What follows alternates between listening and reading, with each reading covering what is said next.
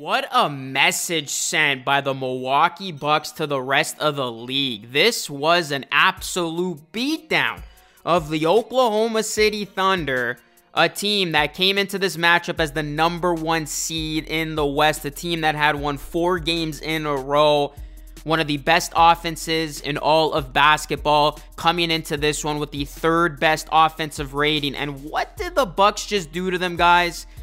They made light work of them. The Bucks destroy the Thunder 118-93. They hold one of the best offensive teams to under 100 points as this defense, stifling, offense did not miss a beat, and this was just a tremendous performance and effort by the Bucks, who have won 4 of their last 5 games, and they are starting to heat up as we get closer and closer to playoff time. This is looking like a very competent and dangerous team, one that's going to be tough to beat in a 7-game series. We're going to talk about it. Do me a solid, everybody. Hit a like on the video and smash that subscribe button down below for more Bucks and NBA content just like this. So the Bucks, this was a team that understood the assignment at home against the Thunder, getting Middleton back in the lineup. This was a 1-point game at halftime, and then we saw that defense that has been so much better as of late, holding OKC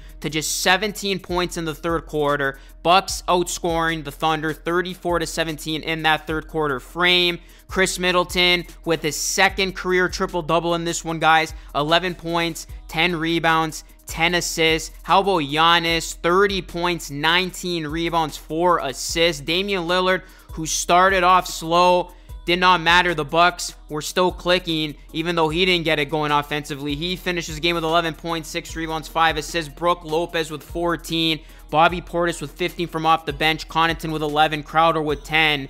As 7 Milwaukee Bucks players finishing this game in double figures. And then the defense, man, cannot say enough good things about the defensive effort, holding the Thunder to 36.7% from the field, 23.3% from deep. The Milwaukee Bucks, we got to give this team a lot of credit, and we got to give Doc Rivers a lot of credit, because many people were quick to say this was going to be a failed experiment. I definitely had my doubts with the way it started, but Doc Rivers has these guys playing tough, and it's their defensive intensity that's really stood out to me, because this is a Milwaukee Bucks team, guys, that has now held opponents to under 100 points 8 times this season. They've done it 7 times over the past 2 months, and they've now held both the Nuggets and Thunder, top 2 Western Conference teams, to under 100 points in their recent matchups, and they won both of those games.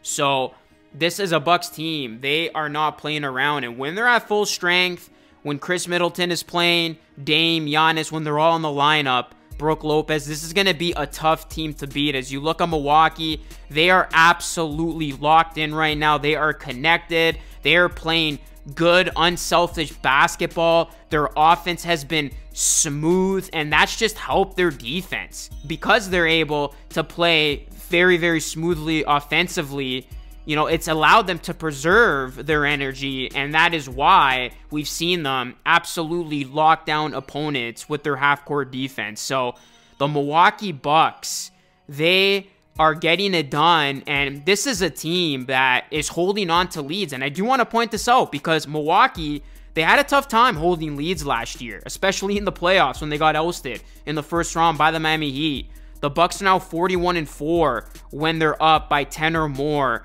this season, which is very crucial, obviously, as we approach playoff time. So the Bucks, they're going about their business, even though they didn't have Giannis. I want to give them a lot of credit too in that Thursday night showdown against Wednesday night showdown against the Celtics. No Giannis, they made that a game.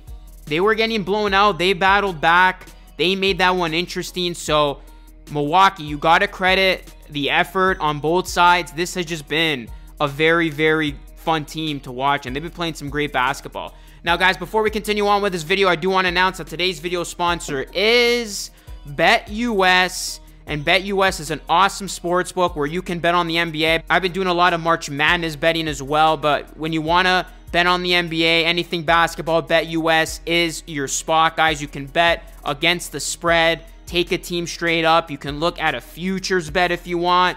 If you think the Bucks are going to win the championship, put some money on that. BetUS will give you an 125% bonus, not only on your first deposit, but on your first 3 deposits up to $2,500 with the promo code JOIN125. Sign up for BetUS and help support the channel, as BetUS is a proud sponsor of this channel. BetUS, America's favorite sportsbook and casino. Live betting and racebook. We're celebrating 30 years with a historic offer. A 125% sign-up bonus on your first 3 deposits. Plus 10% gambler's insurance. Get started today. BetUS, where the game begins. So, you know, the Bucks have been doing a much better job, especially post-All-Star break, and you look at what they were able to do to the Thunder. Again, one of the top offenses in the NBA. Chet Holmgren, non-factor, limited him to 6 points. Shai Gilgeous-Alexander, MVP candidate. A lot of people have Shai winning the MVP. They held him to 12 points. So this was an offensive struggle from an OKC Thunder team that makes it look so easy on the offensive end. And the Milwaukee Bucks, this is a team that they are gearing up. They are looking better and better as these games go on. They're not going to catch the Celtics for the #1 seed, but they've now separated themselves from the Cavaliers, locking into that 2 seed. I think the Bucks are easily going to be able to hold on to that 2 seed, so that's going to mean they're going to have their opponent be decided by the play-in tournament. But the Bucks, 28-7 at home. They're 31-14 in the conference. The Milwaukee Bucks, when they're healthy, it's going to be tough to contest against this team. And the more these guys are getting reps under Doc Rivers in the regular season, the more it's going to help them come playoff time. Because Milwaukee, we know it's about the playoffs for this team. That is why they made the big blockbuster trade for Damian Lillard. And the fact that they were able to win this game convincingly with Lillard and Middleton combining for just 22 points, that's scary, guys. Because when this team is clicking, you know Giannis is going to get his. You know Dame is not going to be quiet in a playoff series. Chris Middleton is going to get better and better, you know, more healthy, you hope, over these last games of the regular season as he gears up for a postseason run. That big 3 is going to be very, very dangerous to deal with. So Milwaukee, the fact that they are winning games and limiting teams with their defense, that is a really good sign, because we know how explosive and how electric this offense can be. Like I said, you know, Lillard and Middleton did not score a lot of points, and the Bucks still won this game by a landslide, still put up 118 points. So that just tells you that they got other guys who can make a difference. You know, guys like Crowder, Connaughton, Portis, like these are guys that can make a difference. So this Bucks team, they are looking complete, they are looking deep, and now that they got their stars aligning, this is going to be a tough team. And this is going to be a team you got to look out for in the East. Obviously, we're all looking at that potential Bucks-Celtics conference final showdown. We were all anticipating it last season. We didn't get it. We might very well get it this season. So just wanted to do a bit on this Bucks team, guys. They have been looking really, really impressive. Let's see if they can keep it up, and let's see if they can close out the season strong. Let me know your thoughts on this team, guys. Drop a like on the video. Subscribe to the channel if you are new. That is it for me. This is Lucas signing off. As always, thanks so much for watching. I will catch you all again in the next one.